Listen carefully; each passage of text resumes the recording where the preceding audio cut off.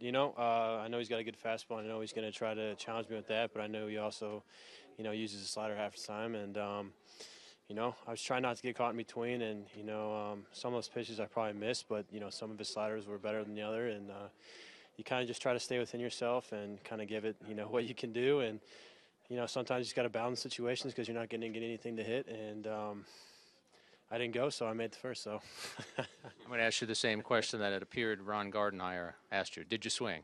He said I didn't, so I didn't swing. Were you surprised? And I know Gardenhire's an old school guy. After he got ejected, it did seem like he turned to you at first base and kind of winked and said, "Did you swing?" Did you even respond? Yeah, I just started laughing. He was just getting a kick out of it. He's old school. He's trying to have fun, and he's trying to, help his players and have his players back. So I get it, and he's trying to have fun with it too. So.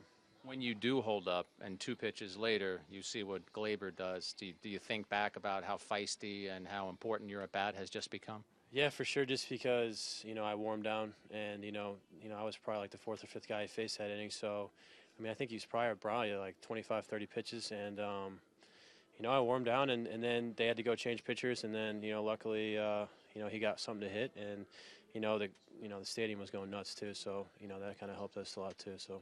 Stadium was also going nuts in the 5th inning when Aaron Boone came out and expressed his displeasure with the strike zone.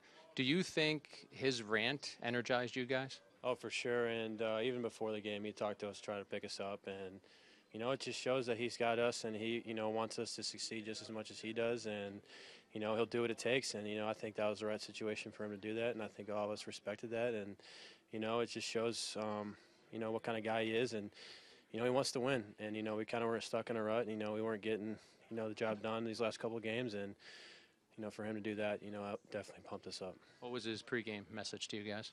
We're hurting, but hey, a lot of guys have stepped in, done their jobs, and, we need you guys to pick it up. Obviously we got guys coming back here soon, but, we're good, and, we're going to, beat everyone up, but just, take it inning by inning, pitch by pitch kind of thing, and, do the small things right, and, the big things will, take care of themselves. Luke, what does it say about the resilience of your team after, especially the way it fell apart last night? You're down multiple times in this game to come back multiple times and then eventually win. It's huge, and, you just got to stick with us. We all know we can play.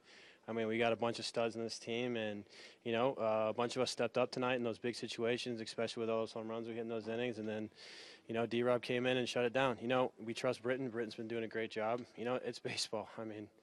Stuff's going to happen, and, you're going to give up weak hits too, and it's all about, sometimes it's all about, luck, and, it hasn't been going our ways, and we've been hitting the ball hard too, a couple of those losses, so, it's just got to keep playing the game. This game's going to bring you up and down as much as possible, and, we just got to fight through it, and, we're going to have, Kutch tomorrow, which is going to help us a lot too, and, we got a couple of guys coming off the deal soon too, so, things are pointing up. This is a huge win for our morale, and, I'm excited for what this team's about to do.